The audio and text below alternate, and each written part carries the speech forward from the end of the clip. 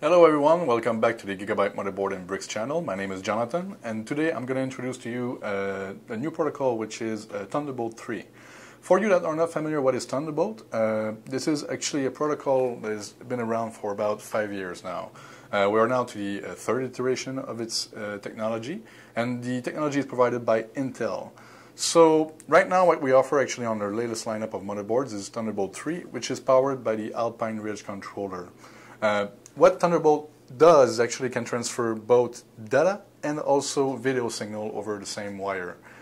Over the previous generation, we've seen Thunderbolt using a display port or display wire for transferring its data. But actually, for the latest generation, what we're seeing is actually USB Type-C, which if you guys are not too familiar with this, this is what it looks like over here. So we have, this USB Type-C is quite very small, and it's also reversible, so it's much easier to be able to connect it around to your devices.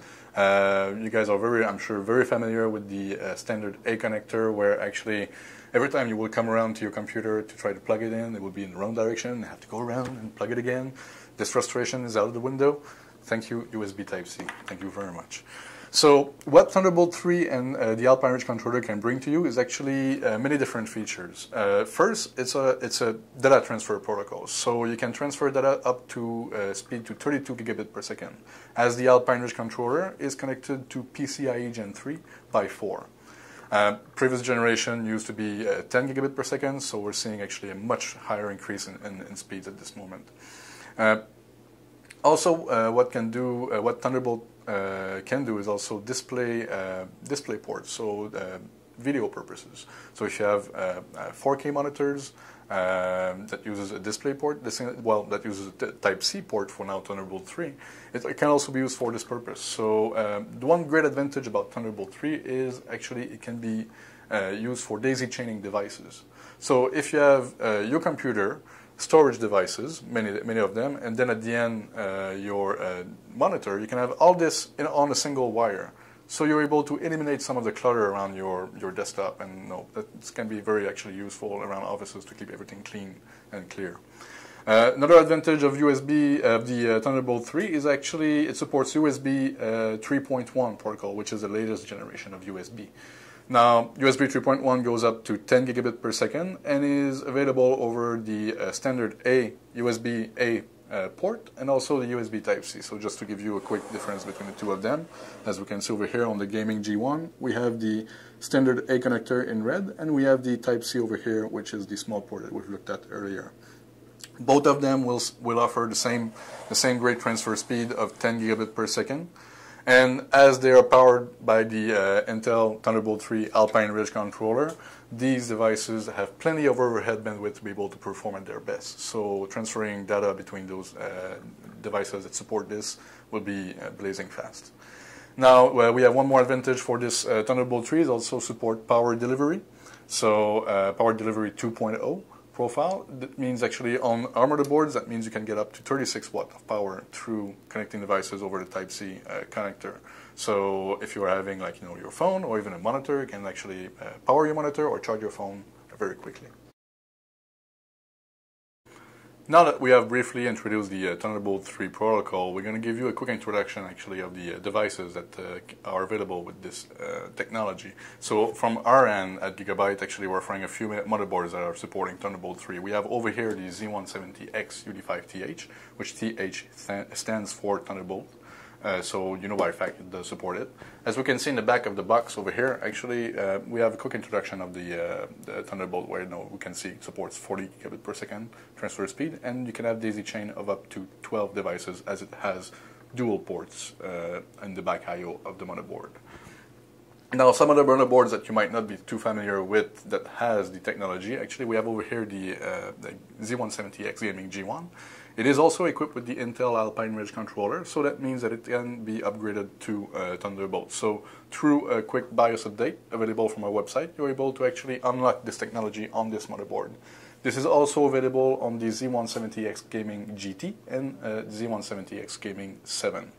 Now, as for other devices that you'll be able to connect to your systems that are taking advantage of this technology, we have probably one of the most common is actually storage devices.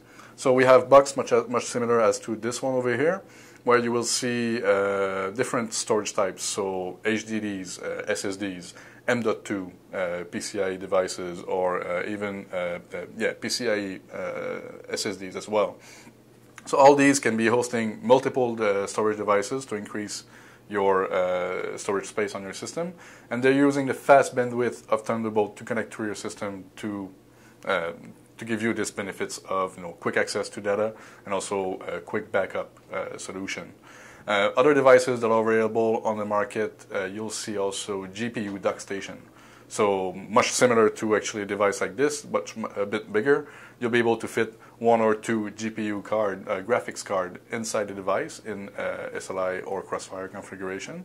And using Thunderbolt, the fast bandwidth of Thunderbolt through your system, you'll be able to benefit of faster frame per second and better graphics on your system. So through your games or through your programs that are dependent on high graphics.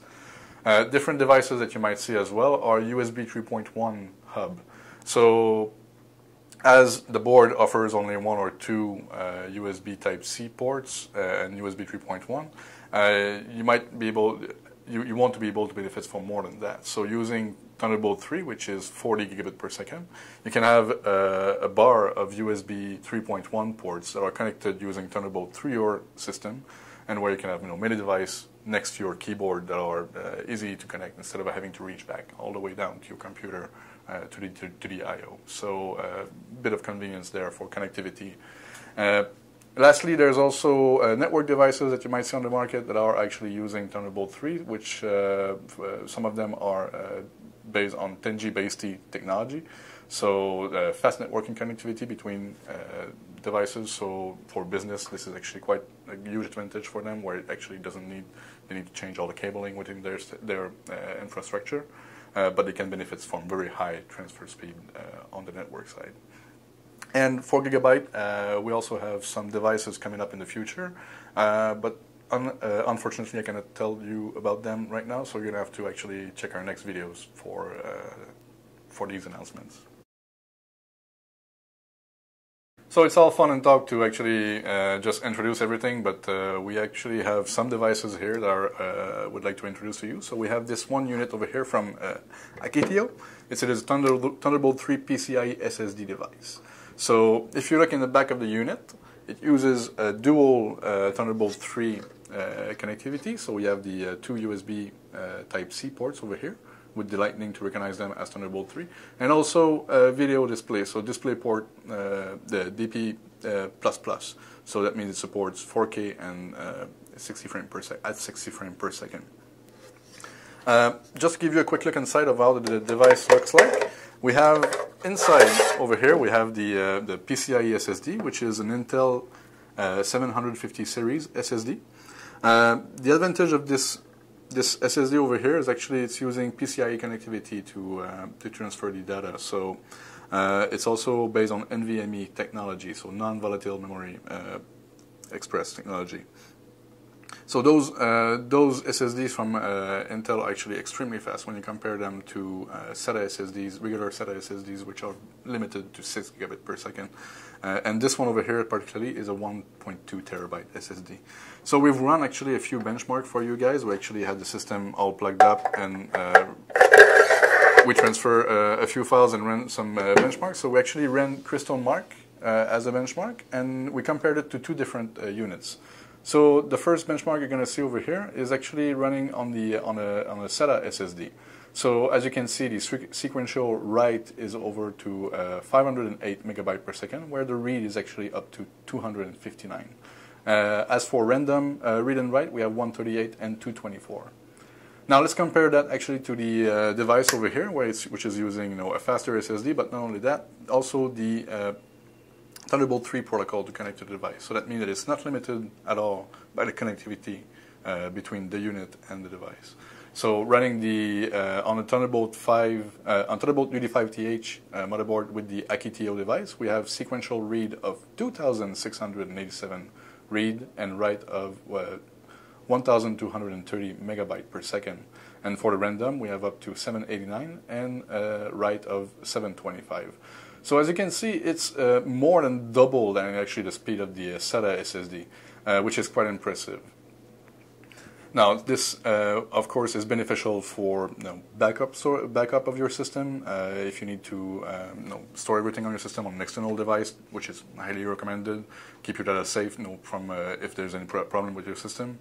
This can be done in a flash. You can also have access to all your data if there are if this is the primary storage. This can be accessed very quickly as well, so this is critical for games. Loading times is going to help a lot to actually load the whole database of the game, as well as software. If you have big projects working on big buildings, 3D models, you need to have quick access to those files. This is going to be very beneficial for you guys.